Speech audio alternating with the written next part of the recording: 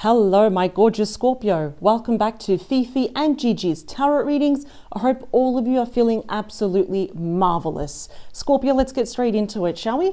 Let's dive straight in. You know, I like to, there we go, get straight to the point.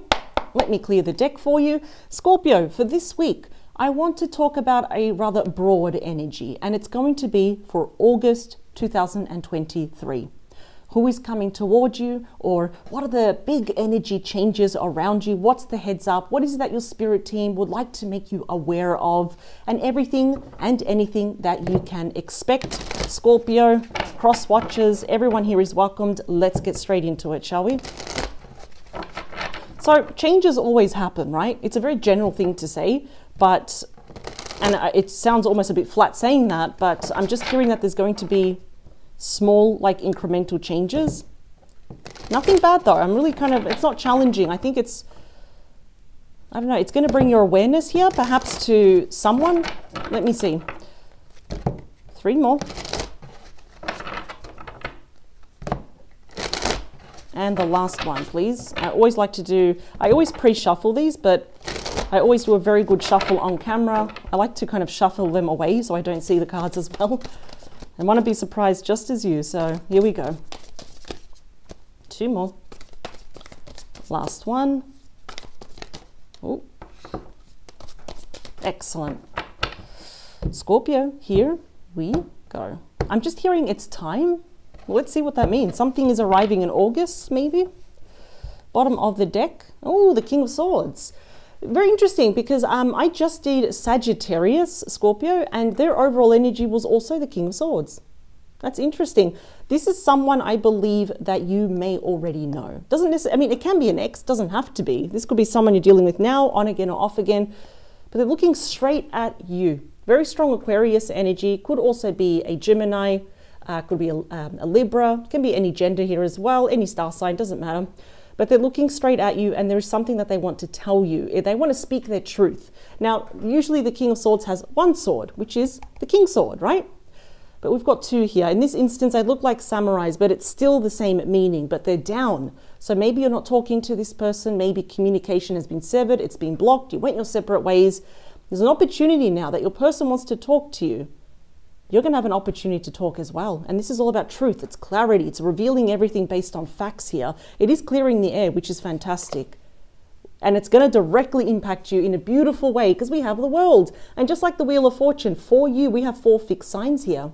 Taurus, Leo, Aquarius, and we have you, Scorpio.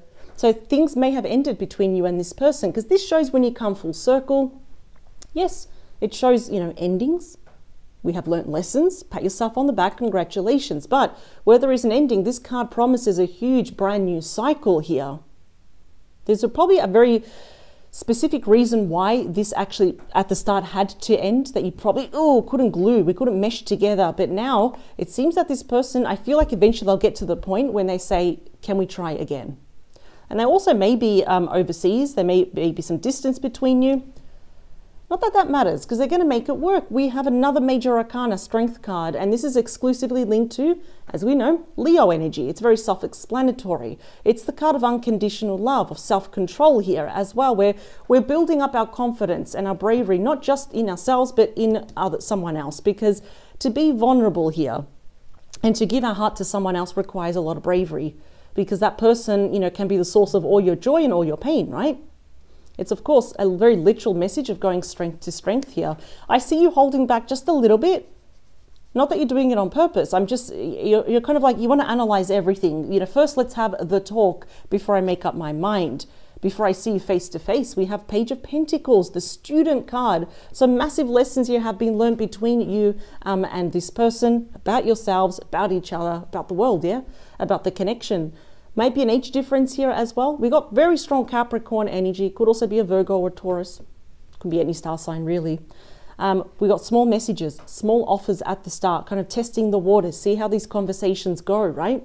Are we still getting along and all that? And this eventually leads to face-to-face communication. And you got your perfect match. The King and the Queen of Swords. Yeah, you or this person may be separated, divorced, could be widowed here. And I'm seeing, we got very strong Libra energy, could also be here a Gemini, or an Aquarius. I think that a lot of you have been focusing a lot here, you and your person, just focusing on other areas of your life. But when we have that burning desire with that Strength card to talk, to, get back together, I see your person's going to beat you to it though.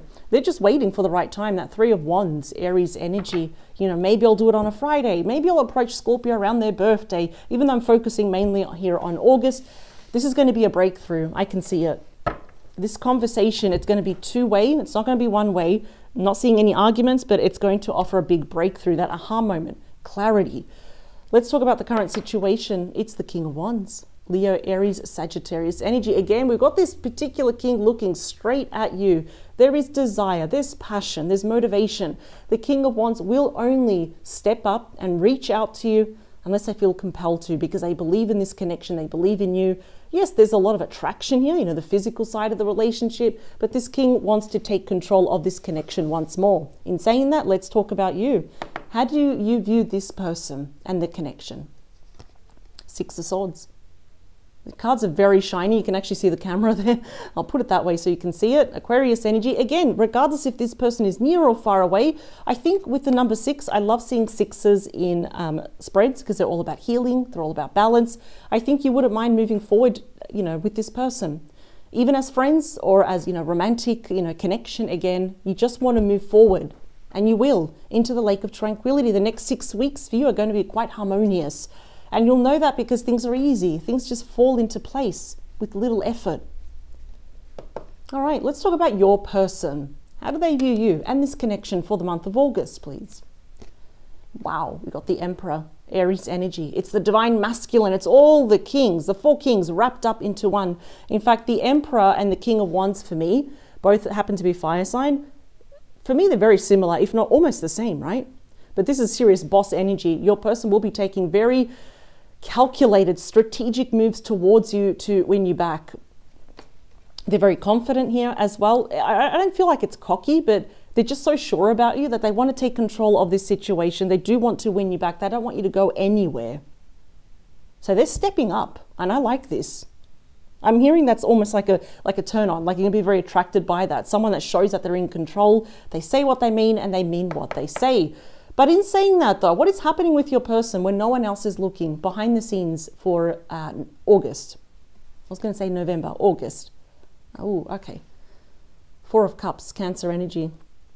So they're feeling quite alone here, a bit melancholic, a bit bored, a bit flat, apathetic. And on challenging days, they lose hope. They think this is done and dusted, that ship has sailed. What's the point? I think they're also, excuse me, afraid of being quite rejected here by you. Could be suffering a bit from depression, but it's almost like that functioning depression where you would never guess it unless they're alone. Okay. What's the beating heart of your reading for August? Mutual energies here as well. Beautiful. The Ace of Pentacles, Taurus, Virgo, Capricorn energy. If there is any card that shows a solid breakthrough, a solid beginning, a solid foundation, just like this table, solid proposals, it's the Ace of Pentacles. So you're moving on to something quite serious. They're going to offer you something very serious here after the talk, you could say. What are they going to do? What are they going to do about this? Let's see. Ooh, double Aries energy. Okay. The Two of Wands.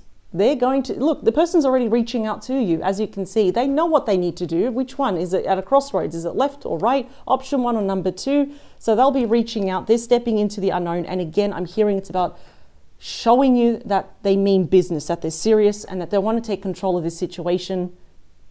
Okay, there's a lot of action here. I like this. Let's talk more action. All right, their fears, but also their wishes and hopes. This can also reflect yours as well for August. What do we have? Oh, nice. 8 of Wands. Sagittarius energy. So whether this person is overseas or interstate, they could be a foreigner or worldly traveled. The news are coming straight to you, Scorpio. Cupid's arrow, love messages. This may require some travel as well. But if you know for certain there is no travel here for August, even September, on its own, it just means movement. It is the second fastest moving energy in the entire deck. So a wish I can see for the both of you is like, let's talk it out. Let's move forward. Let's plan together. And a fear is, well, what if none of this happens? We're just forever stuck. Especially your person. They have a very big fear here is that you just decide, you'll do a backflip and you'll decide that you want nothing to do with them. All right, let's see. In the near future, what's going to happen? So end of August, early September is the Three of Swords. Wow. So Libra energy. This might have been a third party situation. Perhaps there is still a third party hanging around in the background. The only thing I can say is that, yes, everybody's heart breaks. Nobody wins. I can see your person is crying over this. I see that once upon a time, Scorpio, you were really crying over this as well. But you've done like all that inner work, yeah, even shadow work. You're moving forward. And I have to say, with or without this person, you're going to move forward. But this also represents, because it is upright, healing of the heart. So these conversations here, there's more communication, there's more, messages, more conversations. It can lead to the healing here. But if indeed there was a third party to any capacity, they may still be hanging around. So that's a heads up for you. And in the outcome, we have the Page of Wands, Aries, Leo, Sagittarius energy. Yeah. Now, I feel like it's not going to be bad news. It's my favorite page. They are usually the bearer of good news. They come with offers, like once in a lifetime opportunity here. That's what they're going to deliver to you. Right?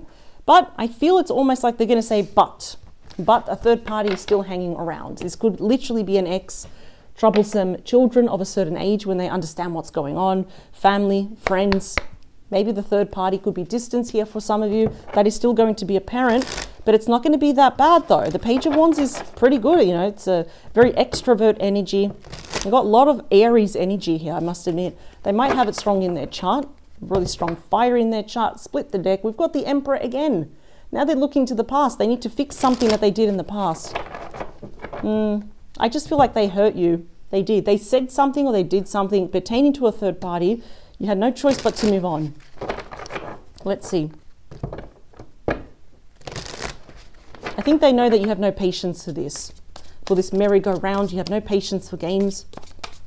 So that's why when they're feeling a bit flat, tired, really tired, it's like, I think they allow their negative thoughts to kind of, develop. Scorpio wants nothing to do with me. 3 more. 2 more. Last one.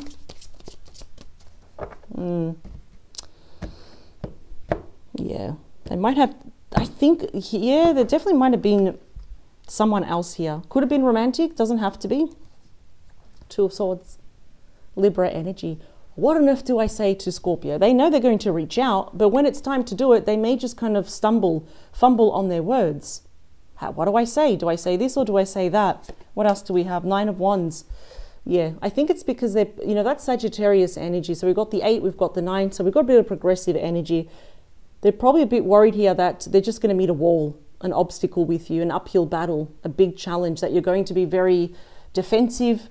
You got your reservations here as well. So physically, they know what they need to do. Just press send, knock on the door, call Scorpio. But when it's time, crunch time, probably don't know what to say. We've got the King of Cups. And the King of Cups is losing sleep over you. We've got the 9 of Swords, Gemini energy. And there we are. Scorpio energy. Could also be a fellow Scorpio that you're dealing with, a Pisces or a Cancer. They are losing sleep over you.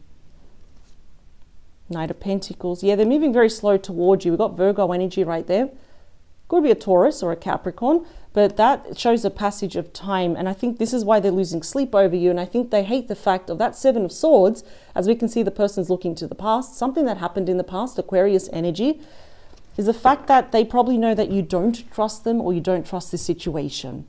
And I think how you perceive them, what you think of them, actually means a lot to them. So they need to fix this. They need to rectify this and dig themselves out of this hole. So the King of Wands is clarified by you. The Death card, strictly Scorpio energy. We know that where there is an ending, there is a beginning. Where there is the death of a relationship, a situation, we have rebirth. And we have what? Major transformation. After all, we can see the butterfly coming out of chrysalis now. Yeah. I think this is why there is an ending. You're probably not talking to one another. Perhaps you've recently started talking, for some of you, not all of you. That's why they're returning to transform this with you and only you. Let's talk about you. Wow, you got the Knight of Wands, Sagittarius, Leo, Aries energy. The call to action night, my traveling night. I think you're going to meet this person in the middle. The only thing that I feel it's like, the only kind of turn off, or one thing that you're a bit uncertain of, is that you're not putting your entire heart into this, only probably because you're seeing your person as very unreliable, What if they're a player, you know, a player? What if, you know, they're impulsive coming back? Or, you know, because you haven't seen what's been going on behind the scenes. I don't feel this is impulsive because they've been kind of crying over spilt milk here. You know, what if they give me the Three of Swords again? Those are fair concerns to have. It's almost like you're just wondering, do they come back because they're bored? I don't feel that, because they're coming across with that boss energy, and that's clarified with the King of Pentacles. Taurus, Virgo, Capricorn energy. Listen, will not be surprised if your person in the past was committed, engaged, or married to someone else, if they had their own home, their own family here. But this is what they want with you. That might have been the third party, but now they're seeking something stable and long-term with you. And they're suffering here, which is clarified by my favorite card, the Sun. Leo energy, the happiest card. It's a major card of blessings, and we can clearly see the rays of the sun here around the sun. It's the card of illumination. So they're going to make everything known to you. You're going to really pretty much find out everything. And I think you're going to find out this is not impulsive. This is happiness. We've got a lot of happiness. And what I love is that the sun is such a strong, powerful card. It literally overcomes any challenging cards. It softens the effect until they're all the way into the ground. The Ace of Pentacles, please, is clarified by the Six of Cups. And that is you. Six of Cups is what? Scorpio energy. This is reconciliation. It's feeling nostalgic. Yeah, there may be children involved here as well. I'm seeing a very deep past life connection. I feel like you've known this person for a really long time. At least it feels like it's been a long time. There is unfinished business.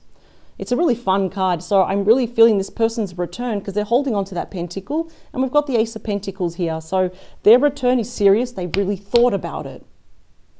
The Two of Wands, please, is clarified by the Six of Pentacles. Nice. Taurus energy. I love sixes. Again, they're all about healing. Equal give and take. They might be going through their own separation, divorce, spousal support, child support here as well. They're probably taking care of their parents here as well, like paying all their bills and all that, like supporting them. But this already tells me someone's intentions. And that is really important because we can't read someone's mind. The cards never lie. So they do have good intentions. They want to come and fix this. It's about equal give and take here as well.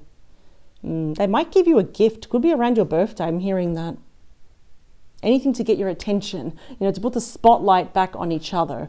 The Eight of Wands, please, is clarified by a very famous, fun-loving card. It is the Three of Cups, Cancer energy. I think they're going to invite, it's like, here I am, and they're going to be inviting you out. And I feel like they're going to be very straightforward. Like, let's go to a cafe, let's go watch a movie, let's go to a restaurant here. Yeah. This is opening up lines of communication. I mean, it's on top of a card of a lot of communication, you know, a lot of love messages and Cupid's arrow. Wow. It's a very big card of at least just starting off as friends.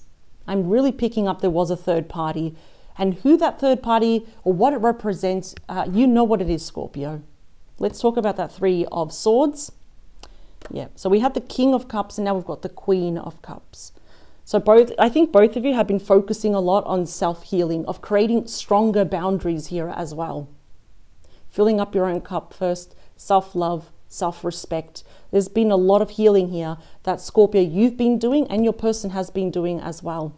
Being more assertive, but not letting our heart harden because of what's happened in the past. So I'm really happy that the Queen of Cups actually clarified that the Three of Swords, because there's been a lot of healing and we cannot ignore that the damage has been done, but the Queen of Cups is there to create harmony. It's a very soft energy, but the Queen of Cups really knows how to create boundaries and to make sure that we don't stop loving each other. There's a lot of healing there. The Page of Wands. Now, what is the bearer of these news? What are they going to tell you? Wow, the High Priest. This is the Hierophant, Taurus energy. It's the card of what? Doing the right thing, going down a traditional route. It's seeking commitment, engagement, if not marriage with you. We're seeing the priest there. Wow. I think you're going to commit to one another. Let me split the deck, please. No wonder. We got the Ace of Pentacles in the middle, and now we've got the Ace of Pentacles. I split the deck, so we go a lot more deeper into the energies. Behind the Ace of Pentacles is the Page of Cups. So they're going to make you that proposal, that offer. And in front is the King of Wands again. So they're going to be taking action. They are fueled by passion, by love. They believe in this connection here as well. They know they seriously, majorly effed up here. But those are the news. Toward the end, August, around September, I see your person is saying, hey, let's try one more time. Just one more time. Give this old fool one more chance. And I see that you will. There's so much healing happening here. We're not just slapping a band-aid on what happened. We're really doing even some shadow work here. This is fantastic. Scorpio, this is what I have for you. Thank you for joining me. And always remember that you are always in control. So power to you. All right. Bye.